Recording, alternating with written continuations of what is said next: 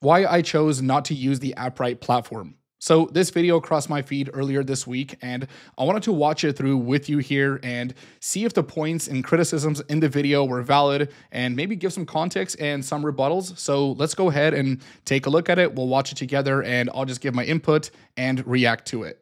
So there are three reasons why I still don't want to use the Appwrite platform for serious projects. The first thing that I don't like about that platform is the pricing. So they say that they are fully transparent, which is a great thing, and I appreciate that. You can indeed see how each feature gonna cost you.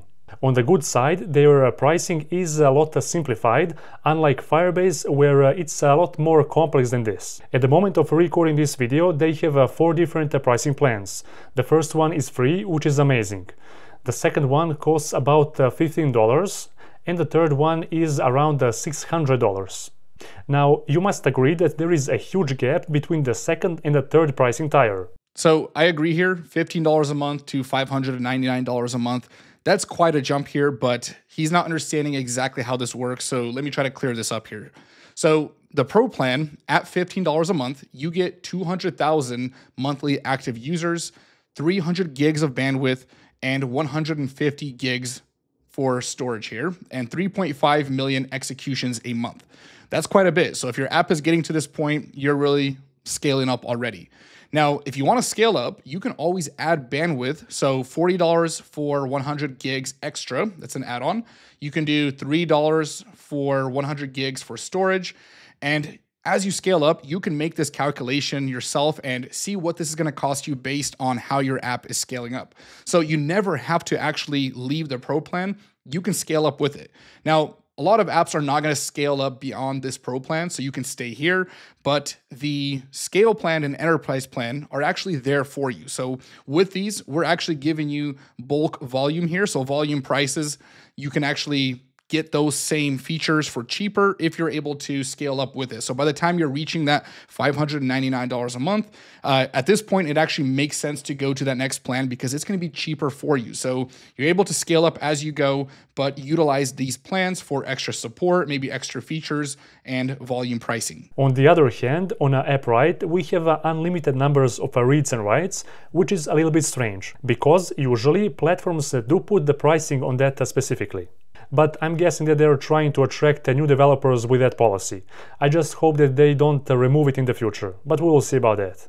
So let me clear this up. With read and writes, we charge by bandwidth and not actual execution. So by performing more read and writes, you are going to use up more bandwidth, so you're still getting charged for those. The second thing that I'm waiting for them to release is a Kotlin multi-platform library. So don't get me wrong, they do have quite a lot of different SDKs, including the one for Android and iOS. But since we are going in that Kotlin multi-platform direction, where we can build applications for both the mobile platforms using a single code base, I would rather choose a platform that offers a Kotlin multi-platform library than the one that doesn't. MongoDB Atlas, for instance, had one amazing SDK that allowed us to sync the data between the remote database and the local one, which was amazing. But unfortunately, they are shutting it down. So the fact that Appwrite offers so many different SDKs and supports so many different runtimes is one of the coolest things about it. It's one of the things that stood out to me before I joined Appwrite. And we do have a Kotlin SDK. Unfortunately, we don't support Kotlin multi-platform. Honestly, I don't know too much about it actually. And the way that we work on our SDKs is based on user demand. And right now, Kotlin developers make up for a small percentage of our users. And if this ever changes, if demand ever grows, this is something that we can work on in the future. At this point, it's just not enough demand for it. Maybe it's something that I can work on. I can do some outreach with the community, try to maybe grow in that Kotlin community here. So from what I've seen, not many backend as a service providers offer this. I do know there is one that offers it, but not from the official company. It's a third-party package created by the community. So I think there is an option for this by another provider, but I don't know if anyone officially supports it right now. Which brings me to my third reason, and that is trust.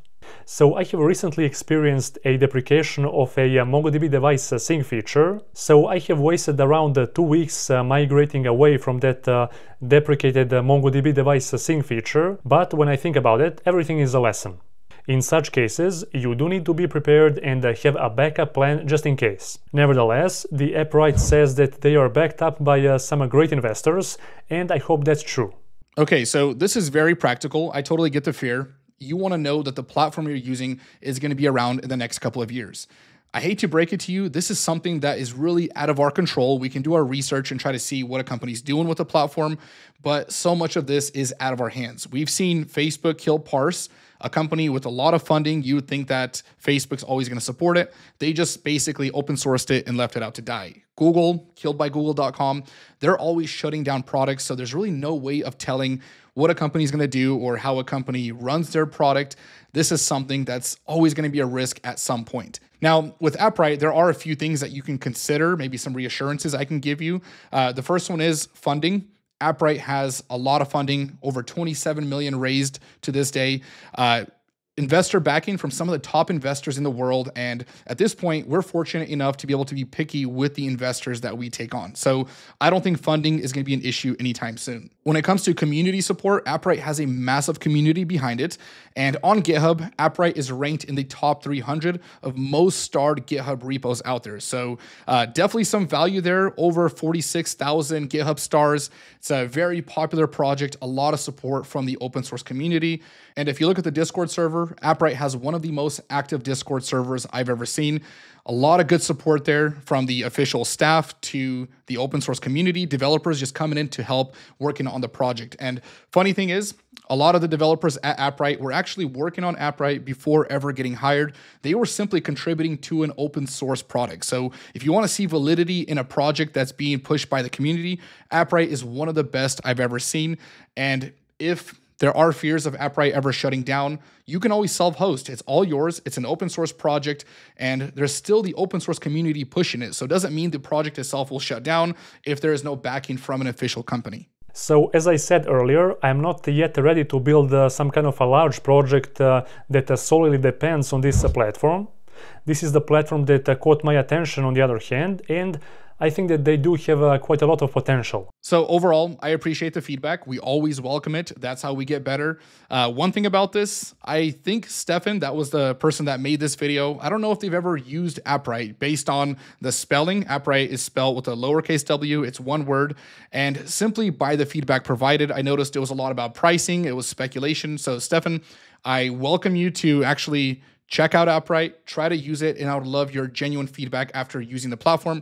There's only so much you can judge by this, but I appreciate whatever we get. So anyways, that's it for this video. Thanks for watching. If you found it insightful, make sure to subscribe to the Appwrite YouTube channel to see more content like this. Give it a like, and I'll see you all in the next video.